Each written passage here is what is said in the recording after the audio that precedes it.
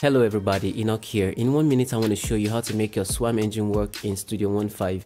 You see, I've loaded it up and it plays directly from here, but when I play from my MIDI controller, I get this warning that expression controller is now received. So what you're going to do is activate show automation and add expression parameter.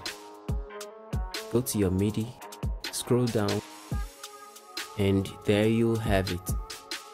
Close the dialog box, and so you see when I play directly from the plugin, the expression is still the way it was. So what you're going to do is to crank up the expression to an appreciable level so I can play from the MIDI controller. Now you see it plays directly, but the only thing left now is the vibrato that is linked to the modulation parameter.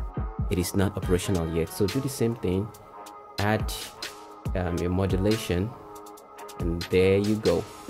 Close the dialog box, and then you can crank it up also to an appreciable level, say about 75% or thereabouts. So when I play now, the vibrato too is activated. Do well by liking and subscribing. Thanks for watching.